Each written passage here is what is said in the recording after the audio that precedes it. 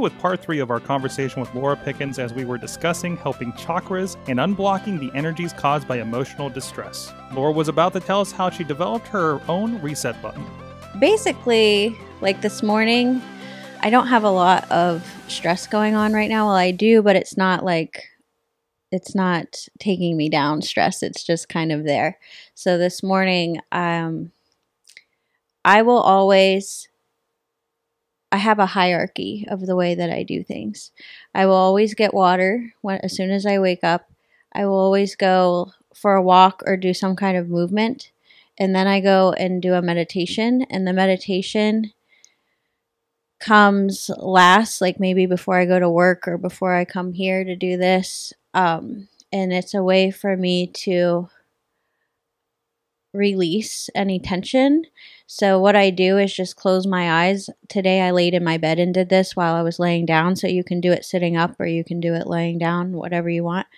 But I imagine closing my eyes, and then I imagine like a light. Today I used white, but you can use different colors because different colors have different vibrations and frequencies to help clear different things that you're going through. And so I just draw that light through the crown of my head and have it go in through each of the energy centers. So there's one in between your eyes, and there's one in your throat, your heart, your stomach, your second chakra, and your first chakra. And I imagine that light going all the way down through me and in my body and touching my organs, touching my bones, touching everything, and just kind of clearing everything out. And then just asking, I believe in something greater than me, so I just tap into that and ask that I be purified, cleansed, cleared of any stress or tensions that are in there, and just take a couple deep breaths. And that's really all you need to do. It can take 5 minutes, and it's just kind of like pushing that reset button. So how do you deal with people who say, that's great, you don't have as busy a life as I do. I don't have the time. I deal with people who, of all the substances on earth that are abused, Laura, time is the one that we abuse the most. Oh, yeah. I would tell you that you have bad boundaries. Bad boundaries. You need to set better boundaries for yourself. You have a problem saying no to other people. And when you get really good at saying no to, first you have to find out what's important to you. But when you're able to figure out what your priorities are, it's very easy to say no to everybody else that's pulling you in different directions. Well, if you're too busy for yourself, you are too busy. Right. And quite often when we talked earlier about what's important, at times I'll ask people, well, if everything else was taken away from you, your health, whatever money you had, a home, whatever it was, who'd be standing with you at the end? Who would be the people that'd be with you?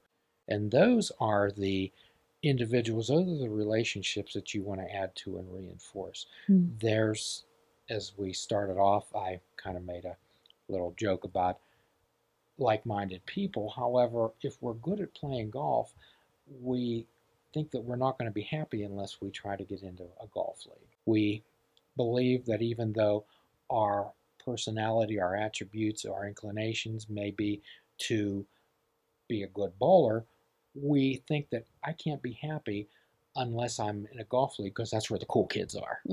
That's where I want to be. And generally, those perceptions are imposed on us by outside influences. So how do you deal with the outside influences that can contaminate and toxify people's lives?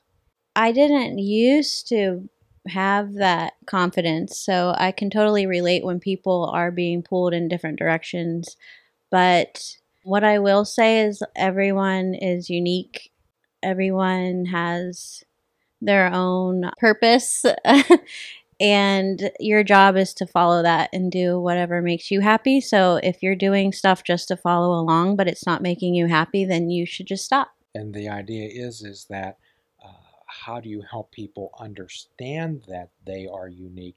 How do you help people understand that that inner critic inside them is telling them that they are not? Yeah, it's a fear. It's a fear. Like I used to have a fear of being all by myself. Like if I did, I don't know, I used to have like those oracle cards and things like that. Like you think that what you're playing with and what you're doing is so fun, and then you introduce it to somebody and they are like, what are you doing? They make you feel like you shouldn't be doing that. And then you have to know that that is just fear, and that might be not what that person's not into, but you are. But you can build a tribe of people that you can connect with. I like that term. Yeah, it's like a tribe. It's like you don't know in the moment. You just feel like you're separate from this person because they don't like what you're doing. But what you need to understand is that there's probably like 7 billion people on the planet or something. So you can find people that are into doing the same things that you are. You just have to understand that, like, just because one person doesn't like what you're doing doesn't mean that you need to stop. It's you need to keep going and doing what you love and find the people that love doing it too. So tell me about the number of individuals that you find that have their life stuck and cluttered up with guilt and shame, with us built on a strong foundation of fear. I have a lot of people that are experiencing all those emotions and they feel lost and they feel sad, and that's when you know it's time for a change. So when you talked earlier about a connection with a higher power, could you explain that a little more? Yes, I believe that I am a vessel where this higher power works through me, and so I need to connect with it. I do that every day, every morning, in order to strengthen that, and that we're more spirits in a body than we are bodies with spirits. And when you tap into that higher power, you're able to feel that connection and feel what makes you happy and strong, and then you just do that. And again, this is more of our like-minded thought, where we take the perception that we're spiritual beings having a human experience, and how many stones or how many shiny items are we holding on inside that cage that don't allow us to fully participate in our lives. And the higher power aspect is where the mindfulness aspect comes in, that we try to incorporate. We often talk about people being time travelers, frequent flyer miles to the past and the present, brief layovers in the present. And if we're present and aware, this is when the creator, the divine, whatever, puts people, places, things, circumstances, events in your life. And if you're there to witness them, they'll have some meaning for you. Mm-hmm. And it sounds like you've had those experiences in your life, and it sounds like you have them every day. That is true. Cool. So could you tell us a little bit about some of your trainings and some of the activities, seminars that you've participated in? Yes. I was just with Mastin Kipp in Hawaii. He is a author and a world speaker. He goes all over the world and speaks about claiming your power and owning your power. And I was just with him in Hawaii in April. So that was my last one, but I love going to Dr. Joe Dispenza's workshops. He really touches on your thoughts and your emotions and how they're all connected and how you can change them if you're not experiencing the life that you want to. And I love working with Donna Eden with energy medicine and anything that has to do with being happy, being free. So sometimes people take the perspective that being happy and being free is arrogance, and it's selfishness and it's self-centeredness. How do you counter that? It's actually the opposite. Yes. Yes, it is. So how do you counter people that take the belief that doing these type of things, being your own gardener, the water, the environment, the sunlight, all those things are selfishness and self-centeredness? How do you counter that to a person when they tell you that? And I'm sure you've heard it.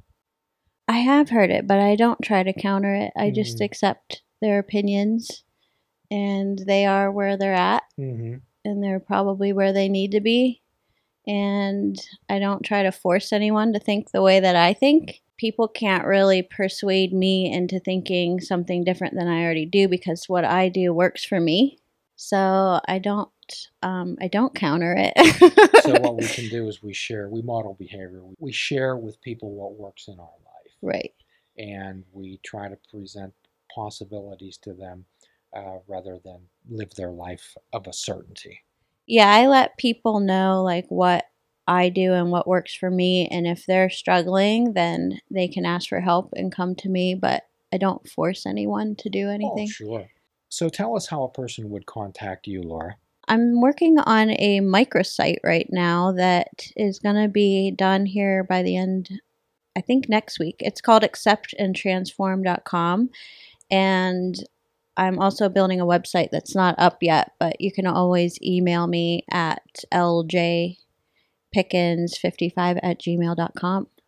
Okay, LJ Pickens, Pickens 55 at gmail.com. Well, Laura, you're delightful. Thank you. So are you. And it's certainly been enlightening to spend this time with you today. And for those of you who are listeners to this program, we often give a pre-prescription at the end of every podcast. Fruits, nuts, and vegetables, unplug your television, and take up fishing. And for a truly mindful experience, we ask that you fish without bait. I challenge you to do a kindness for yourself and do a kindness for another today. Put a smile on someone's face. Namaste.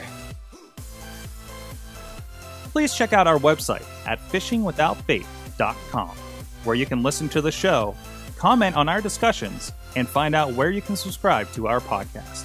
If you're interested in flying the colors of Fishing Without Bait, click the shop icon on our website. We have clothing, mugs, cell phone cases, and so much more. Show the world that you fish without bait. Fishing Without Bait is a production of Namaste Holistic Counseling, PC.